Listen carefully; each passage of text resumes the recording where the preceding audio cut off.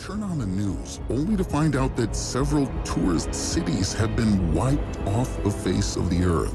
Many people died, millions were left with no roof over their heads, and a huge cloud of ash and smoke has turned the sky black. Power lines have been cut off, all air traffic has ceased, the climate is about to change. You can't believe your eyes and ears. The story has repeated.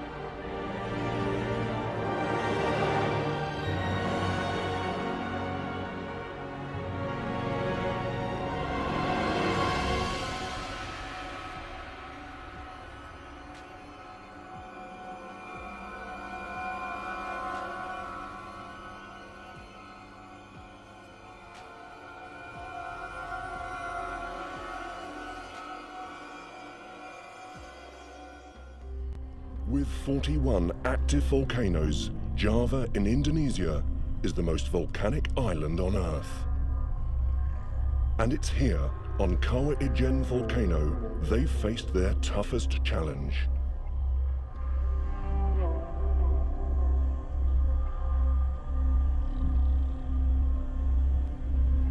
The team have come to film miners who dig sulfur from the heart of this active volcano.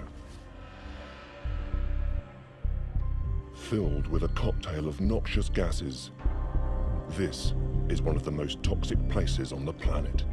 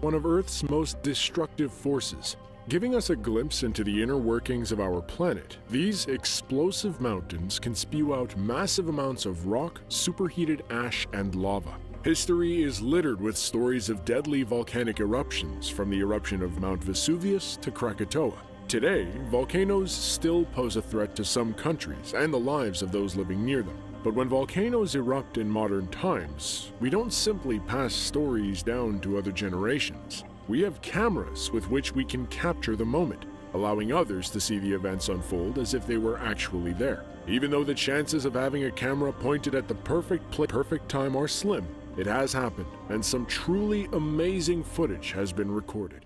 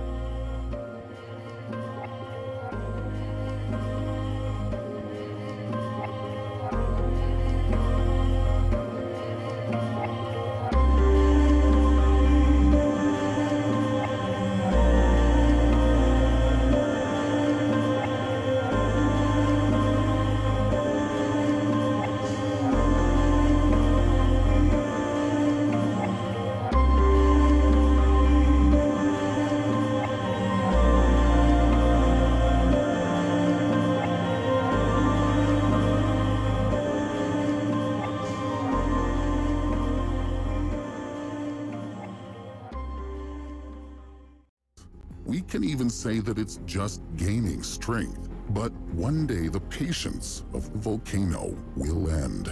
First, a powerful explosion will occur. Then a pyroclastic flow will follow, sweeping away everything in its path. This is a mixture of hot volcanic gases, ash, and rock fragments. The streams are expected to accelerate to about 160 kilometers per hour. That's 100 miles per hour. Perhaps they'll be even faster. You definitely can't outrun the eruption. Scientists believe that during the destruction of Pompeii, the volcano produced 6 separate pyroclastic emissions. So the area that would be immediately affected could be huge. At the same time, a huge pillar of smoke and ashes would rise up, the height of which can reach 32 kilometers or 20 miles. During the eruption, a huge amount of thermal energy is released, leading to the death of many people. In just a second, everyone in the affected area will die. We can say that it will become hellishly hot, and this is not even a metaphor. The sky over the region will turn black. People and animals will have nothing to breathe. Even if the weather is windy that day, it will only make it worse. Air currents will not bring fresh air.